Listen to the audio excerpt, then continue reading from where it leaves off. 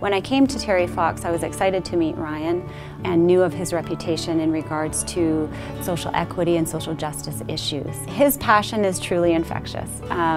When you talk to him, you become a better person, I think, and I truly mean that. He has you think about things in a different way, through a different lens. When he does so in a non-threatening way, it just forces you to reflect.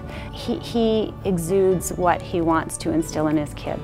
Part of my role here at Terry Fox is to help students figure out what their own values are and how to use that to make the world a better place for them and their friends and family. And a lot of what I do is trying to bring people together, to try to listen to each other, but also to try to find ways to move forward together. I think what motivates me is seeing my struggles in other people.